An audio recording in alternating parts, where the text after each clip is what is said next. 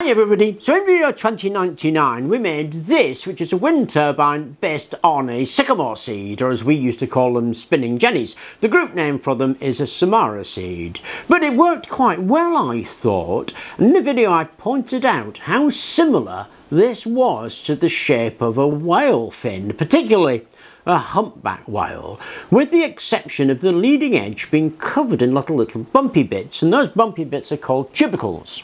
And it does make you ponder whether those tubercles in fact have a function or they're just bumpy bits. The first person to ponder this was a marine biologist called Frank Fish, and with a name like Fish you really have to end up being a marine biologist, don't you? And he asked himself the question of what effect that would have on the whale's ability to swim and turn and be aerodynamic in the water, and he got together with an engineer, an aviation mechanical engineer called Philip Watts, and they investigated this and produced a paper on it. What they found was the nodules actually concentrate the areas of lift between the nodules and both increase lift and decrease drag, and it's significant in the region of 15 to 20%, which is huge. Of course, what they did was make a patent on it. And patents are funny things, incidentally. One of the things a patent doesn't cover is private use. You can do this as long as it's non-commercial, or you can do it for education and research papers. Patents protect commercial use. So putting it into a patent means for private use, anybody can do this. And that made me think, okay, what about if I stick some of those nodules or tubercles along this shape, seeing as this shape is so much like a whale's fin, would that give me an improvement? And of course the first step is to stick a load of tubercles on, which is exactly what I've done here. Now, of course, I'm going to update the file in Thingiverse and add this as an extra print if somebody else wants to test it and see whether it works or not. But I've printed this off. Now let's print off 3 more and the nose cone. There we are with exactly the same structure, nose cone, 2 of the fins on and a handle, so I can hold it, a bit of steel rod going through 2 bearings, and it's free to spin in the wind. So we put those on in the same way that we put this on in, and we have 2 of those, and now we can have a sort of side-by-side comparison. So to test that, we've come to a hill near where I live because we get a reasonable amount of wind. I mean, there isn't a lot of wind today anyway, but we'll do that test, and the test is going to be pretty simple. We're going to hold the 2 up together in a wind and see which one turns soonest and which one turns quickest, and that'll give us an idea of whether this is BS or not.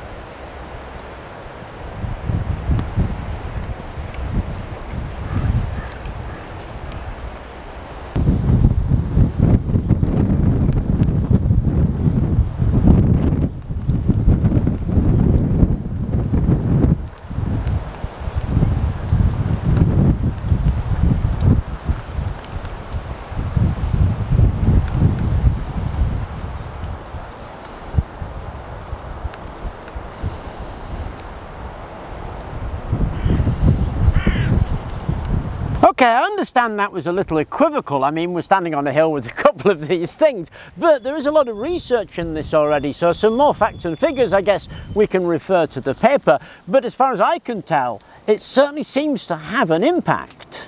So we might try that on a whole host of things like this, which is the Ingenuity blade. We could try a load of tubercles on there, or we could try it on just a standard blade setup and see what happens, or we could put it on a VAWT where we put the nodules, the tubercles down there to see if we get an improvement from that. Now, the inventors of this say that it's much broader than just wind turbines. You can also look at things like water turbines. You should get an improvement there, and they say that if you stick it on something like like a PC fan, it makes the fan quieter and more efficient. So it's a very exciting development, well worth an awful lot of looking into, should anybody feel like picking up and having a look at that as well and see what we can come up with. Anyway, I hope you enjoyed the videos.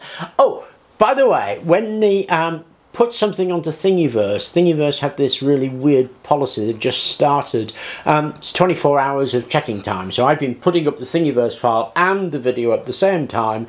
Now there's a 24-hour wait before the Thingiverse files go live, which is annoying, but just the way it is. Anyway, I hope you enjoyed the video. Thank you very much for watching. Please do remember to like and subscribe.